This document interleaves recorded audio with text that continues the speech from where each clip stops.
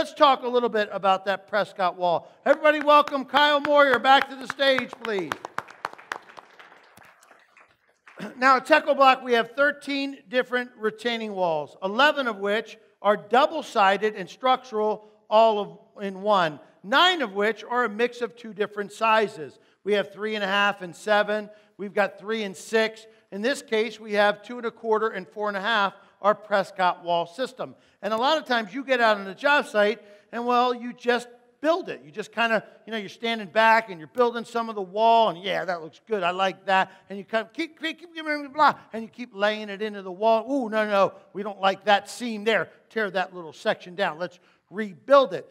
Do I build that way? Yeah, I built that way a whole bunch. But when you're building that way, you got to charge appropriately because it takes a lot of time to get that done. There are alternatives in some of the smaller wall sections. We call it modular wall construction. So we're going to challenge you today. We're going to build a little modular wall live here on stage. We're going to build module by module, 3 little sections of this little wall, and we want your feedback. We want you to come up during the break, sit on that wall out there, take pictures of it, look at it, see what you like and don't like about it. And we're going to do some things kind of outside the box here. So let's start with our first course of block. We're using a 3-piece system. So we're going to call the smallest piece A, the middle piece B, and the large piece C. So bring me the thick units A, B, C. Let's start that way. A, B, C. So he's starting with the smallest units, A, B, and C. So we're going to start with what I call a module of 3 units, the A, B, C. Now, Kyle, can I have some clips, please? Can you give me a bag of clips? Now, the clips are packaged with the block in these little bags. You get, well, way too damn many of them. I don't know why. I've been here 15 years. You'd think we'd figure that out. I don't know why, but you get plenty of them. All right? And they are free, packaged with the block. So now, bring me the opposite, CBA, so we can complete this module of 3. Now, it's very difficult to get alignment on this.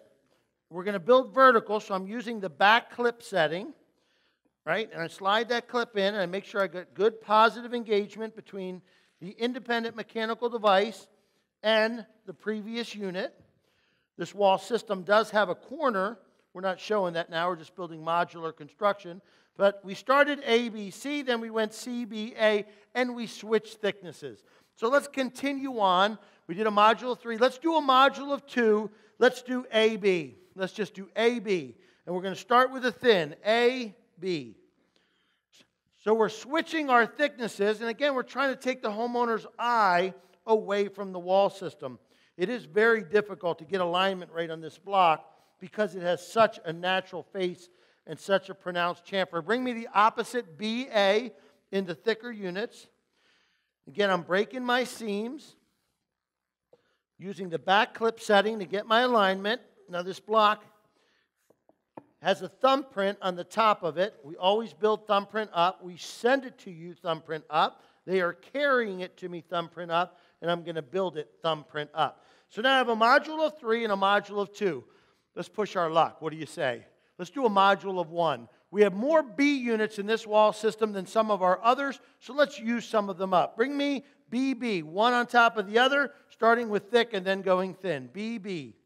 So we're going to push our luck a little bit with a module of 1. Our first course is a module of 3, module of 2, module of 1. We're going to do this again. We know we have plenty of those units, and we want to kind of shake things up a little bit. Now we're starting up here again. Let's start with the thick units, and let's do AC. AC. So it works very quickly and very efficiently when I call out the sizes I need, and they know what I'm looking for. Again, using the clip, making sure I have positive connection between that previous course. Is that one of the lightweight units? Super lightweight. We don't make anything lightweight. Get that clip in there. Now, when I put the clip in there, you're going to see there's a little bit of play there. You always want to front justify the block. You don't want lateral load pressure, that's the earth, or hydrostatic load pressure, that's water, to move the block even a millimeter, because that space introduces water, which introduces eventual failure. So you want to make sure you front justify those units. Bring me C and then A here on the end. Also make sure, as you're setting these courses, that you're good and clean between them. You're going to see in the lab in a little bit, we test block-to-block contact. It's called shear strength. We do not test block-to-dirt-to-block contact. We only test block-to-block. You want to make sure you get good solid connection. Let's go back to ABC again. Let's do ABC with the thins. We're changing our thickness. We're changing our thickness, and we're going to do ABC with the thins. Now, some of you in the front row can see that I've got two of the thins side by side here. I'm okay with that. I think that adds to the randomness of the wall system. So we got ABC, and we're breaking all our bonds. So now bring me CBA, the opposite, another module of 3. Okay. Getting those clips in. The clips are free. Make sure you use them.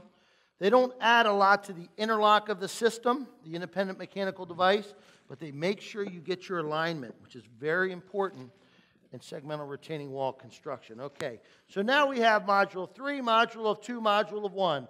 Then we did module of 2, module of 3. Let's push our luck. What do you say? Piss them off a little bit. Let's do a module of 1 to start. Let's do BB, thick and thin. BB, thick and thin. So we're pushing our luck a little bit here. And again, you're the judge of it. You're going to come up during the break, you're going to look at it, sit on my wall, take pictures of it, and think how this could change your production rates in some of these smaller walls building with modular construction. Let's just go back to ABC again, starting with the thin. ABC. ABC again with the thin. So we're starting with a module of 1. We're going back to a module of 3. Now, I can't see the wall from where I'm building, so Chris is going to stand back, make sure. Looks good. Okay.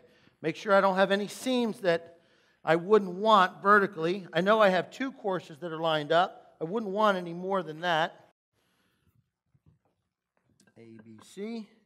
Now CBA. Thank you very much. Always making sure the block are clean. Thumbprint up.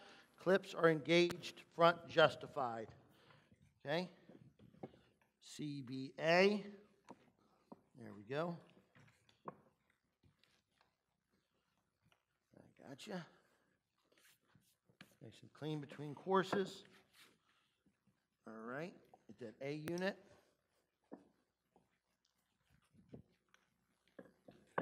All right. Let's do something different here. While we're pushing our luck, why don't you give me another BB here on the end? Let's go thick and thin, and that'll give us enough space for our cap. Let's go BB right there on the end. And again, you guys are going to be the judge of it, what you like and don't like about it.